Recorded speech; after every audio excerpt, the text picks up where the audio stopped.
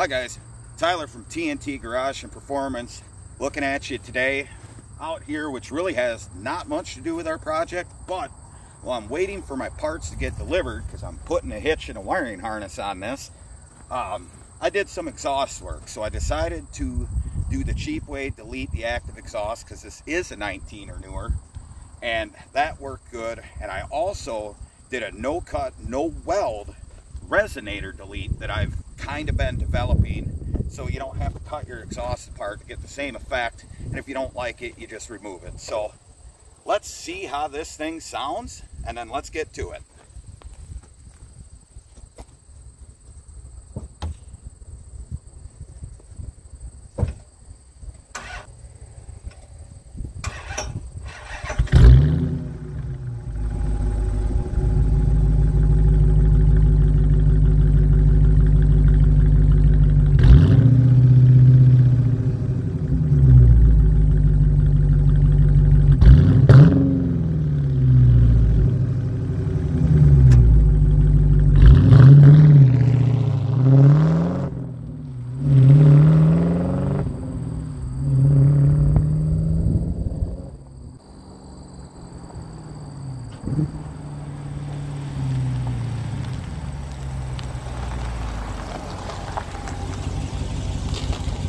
Well, there we go, guys. I think it sounds pretty good.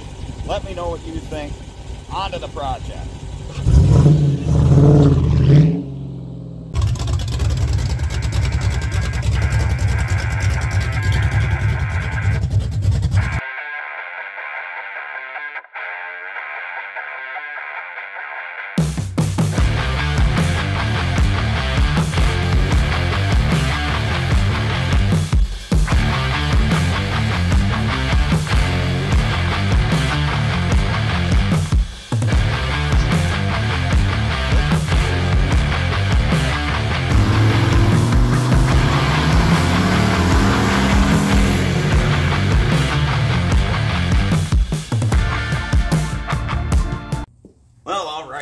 Been waiting the better part of the day for this, and this is a pretty heavy-duty hitch. You know, more than you'd think for a Challenger, but I went with the 2-inch receiver because I've got a pile of drawbars. That way I don't have to buy new ones. And yeah, I mean, the main reason, that way I could use this car for a few more things other than just A to B. And hopefully I can get this on today, get enough time to relive a picture from my childhood. So let's get all the crap off here, get the car up in the air, and see how we got to do this. Well, all right, we got the car up on some sticks. See if that is in fact a 13. So the first thing you're going to do, I haven't looked at the directions yet, but we're going to remove the exhaust hangers and get this to drop down. So 13 mil, looks like just one bolt per hanger, which will be nice. Oh, I gotta love new cars. Everything comes out nice.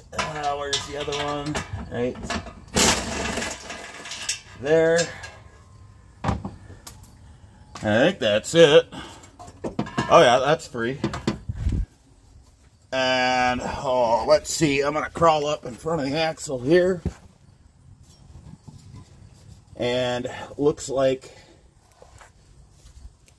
I've got to pop the hangers here, so I'll bring you guys in for that. So you get the rear hangers off, and then the ones just ahead of the differential you need to pop out to get this to droop enough to slide the hitch up. Now it also looks like we may or may not have to unbolt the rear fascia down here.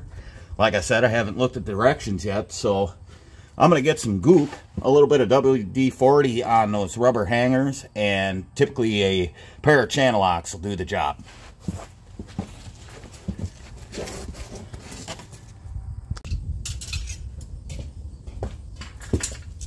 Alright, got some WD. So the two hangers we're going for are these, just ahead of the subframe or differential mount here, so get a little schmutz WD all over those. Try not to spray myself in the face. Let's see if we can attack these with any kind of... I actually grabbed my brake pliers. Maybe these will work. Oh, I could have jacked the car up higher, but I like making things hard on myself. So, let's try...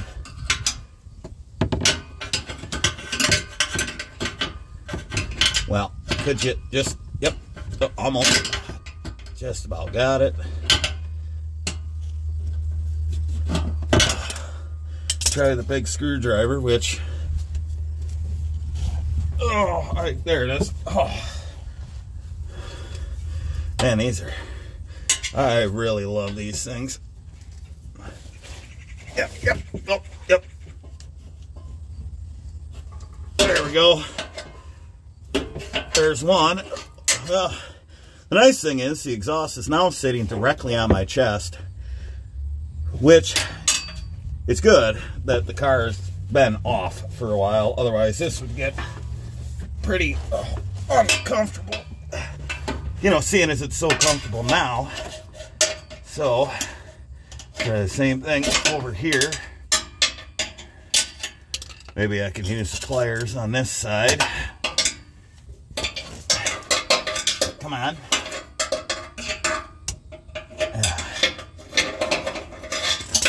Could you... How about use the hook? Oh.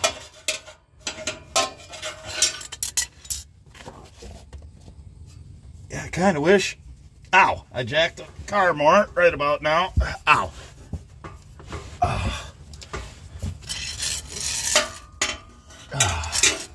Oh, sweat in the eye feels really good. Oh, man. Yeah. All right. Let's see if the old brake pliers will do it.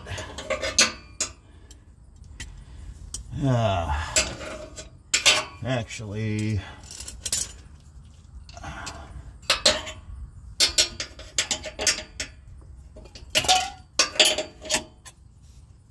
Sometimes you could just slip a screwdriver right through it, and there we go. Get enough leverage, you could slide it down to actually just pry it out of the hanger. Just about there. That. All right, the exhaust is now hanging enough to where I think I could slide the hitch up. So I'm going to bring you guys back around, and actually I really should unplug these just so I don't destroy the wiring going to the active exhaust. Oh. Hit. That's comfortable. That's really comfortable. Oh. Just let it sit on my face. There we go. Now, we won't be pulling on that wiring harness. So, let's get to the other side. Grab my hand.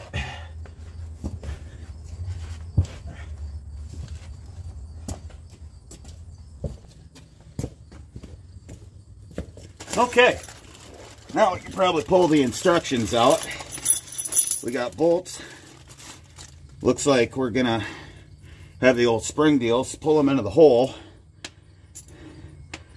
We got one threaded hole. Yep. So on this particular Challenger, there is one threaded hole that will hold the hitch up. The other ones you need to drop in these carriage bolts with these bad boys. So we're going to look at which holes we drop them through.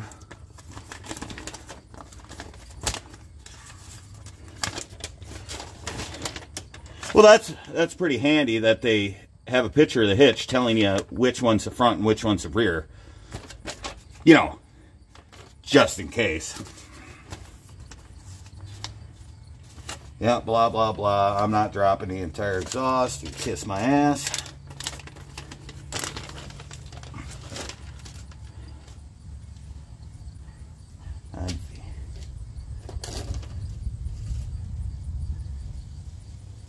Yeah, this is for a car that blah, blah, blah.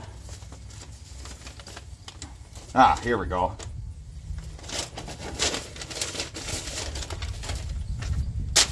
Okay. So, there's an existing nut hole here. So we're gonna go one back right here. And that should be where we do it. Now when you're, God, they give you enough of these things, don't, oh, I suppose so you can, aha.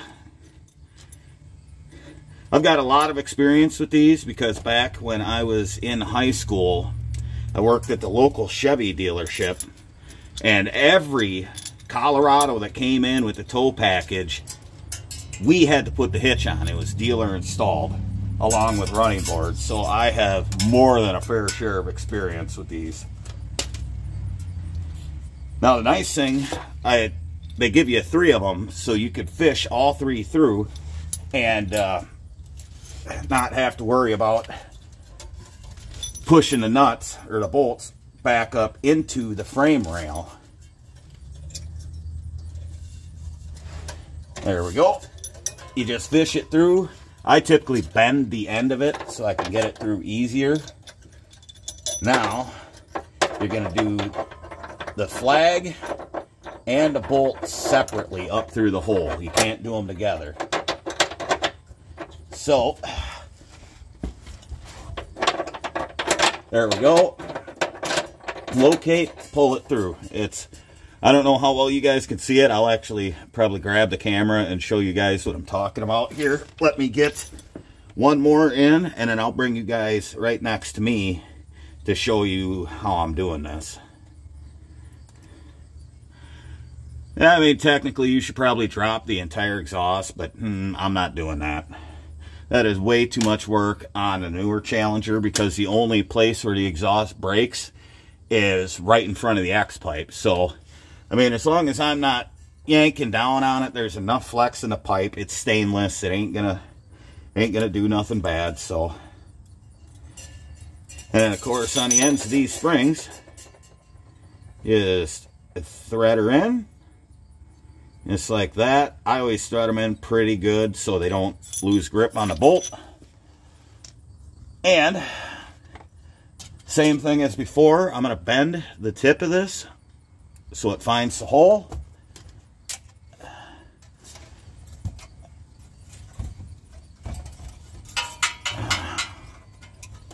There we go. Slide the flag up through, and then chase it with the bolt. Just like that. There we go. So let me get this one set up, and I'll show you guys what I'm doing here. I mean, this is actually going a lot quicker than I anticipated. I remember helping my dad put a hitch on his, what are those, KL Cherokee? That was not fun. Not fun at all. So,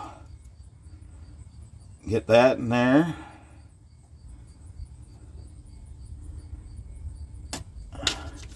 Get the flag. Get the flag. Alright, now I'm going to grab you guys and show you what I'm up to after I first bend the tip. There we go. Come on. Alright, you see how that bolt's dropped through there? So, oh, this is going to be fun doing one-handed, but I'm used to doing things one-handed. So you can see, there we go, just like that.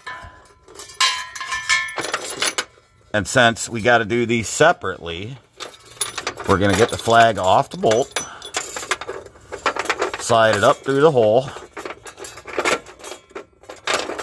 get that. Now, you're going to have to kind of tip the bolt so it goes through. So all that's in there, and now you just simply pull the wire. So those are mounting bolts. So you can see one there. Sorry, I'm bouncing off the exhaust. And my hands are kind of shaky because doing this stuff over my head, really. There's a threaded bolt right there. So the next step, pretty much put the hitch up. So I'm going to probably move you guys outside or off to the side, and we're going to just heave this hitch in. Now, I don't only have, one washer for the bolt. I was going to say. Now, this deceptively heavy piece of steel, it's gonna go up. Oh God, that hurts. So we're gonna have to get in there. Yep. Put it right on my kneeking. So, easiest way to do this is to go ahead and shove your wires through the hitch. I'm really trying not to pull down on the exhaust right now. That's why I got the thing on my pelvis here. There we go. There's one.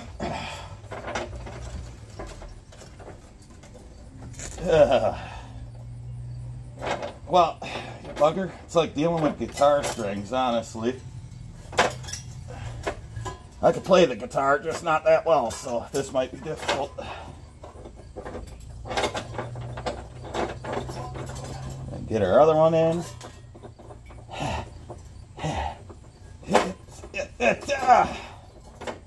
Oh, God. Get, there we go. Now, just Hulk Hogan this thing up in there. Use my belly. Where's that bolt? Who needs yoga? This is a much better workout. Really working the glutes. Oh, will you just stretch? Go in. You're home. All right. Now, am I laying on a nut? Okay.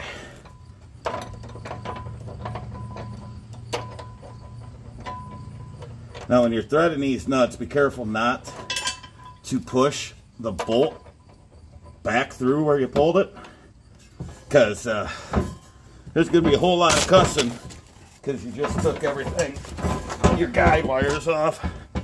Where are my other nuts? There's one.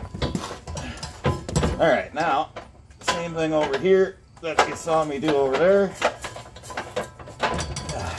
except with a little more struggle.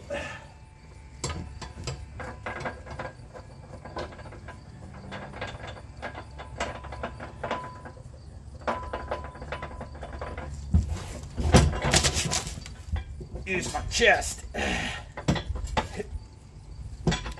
and my hips and my abs, engaging all of the muscles. Oh, come on. All right. It's really easy. Where's that other nut?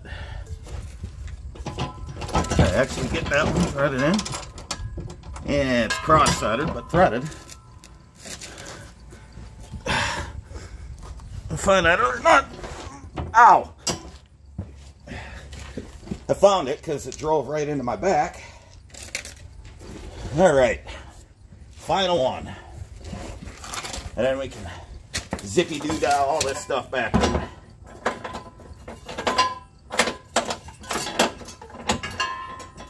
Yep.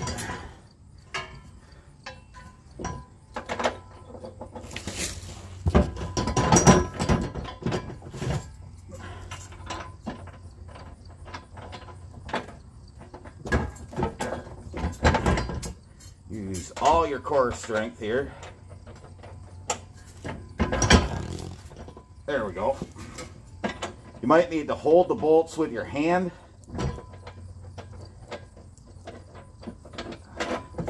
All right. Oh. Whew. There we go. Now, I'm going to take a breather and get a drink of water, then we're going to zip them bolts up.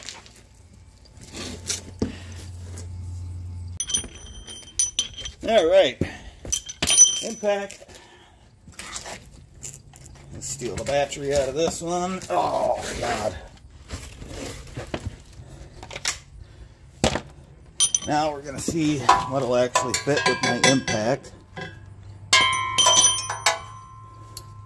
Hopefully I might have to jack this up a little more, but get a wobbly socket on it. Yeah, gonna have to jack the car up just a touch, which no big deal. Grab the floor jack, get my hat back on.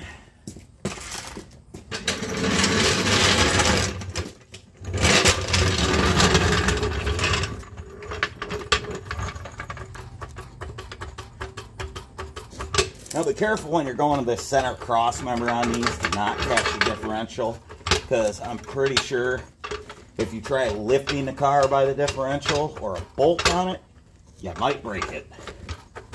So make sure we're good.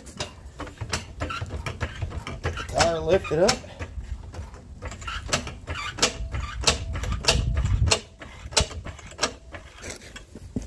All right.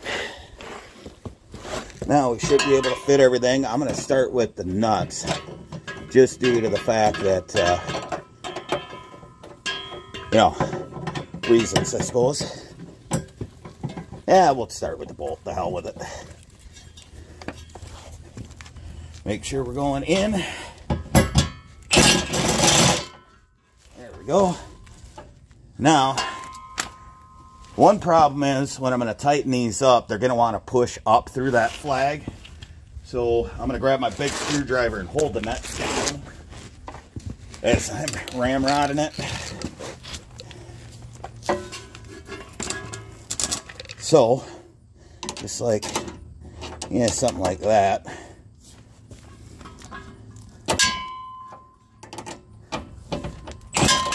Well, come on.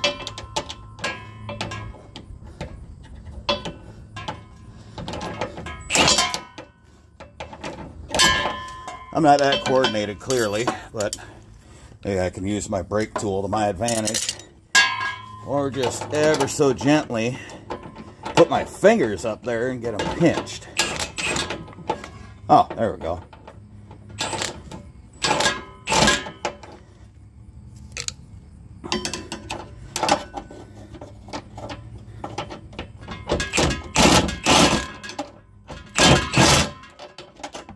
Now it should engage. Yep. Well, that wasn't too bad so far. So, snug this one down. Oh, wobble sockets are. There we go. Tight and tight. So we'll move over to the other side, get those cinched up, and then we can put the exhaust back up. You know, honestly, this isn't that bad. I don't know why I put that cardboard protector on there, but I think it should work. So I'm going to go ahead and cinch them up, and we'll just keep it rolling.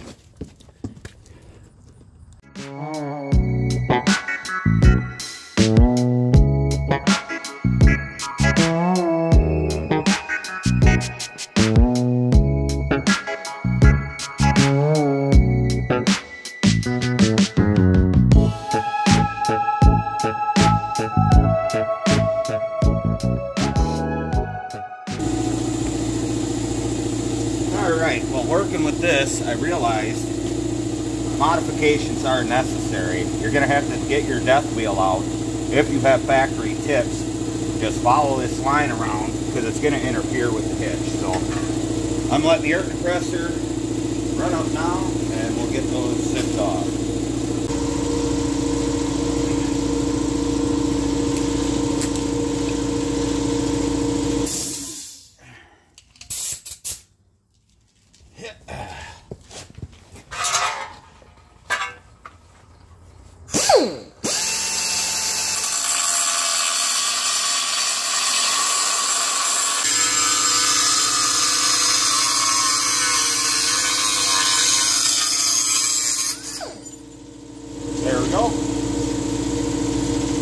and done. Now we can throw these back on and tighten our clamps up. We can space them where we want them. Now, a quick note, when you do put the hitch on, the thickness of the flanges will drop your exhaust by that amount. So you can adjust your tips pretty much wherever you want them, and that's what I'm going to do.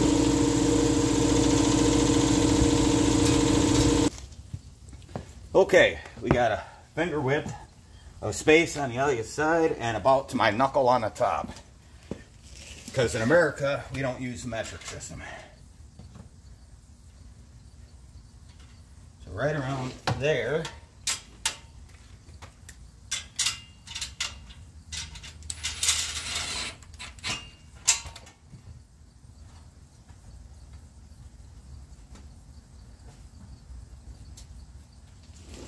Right there.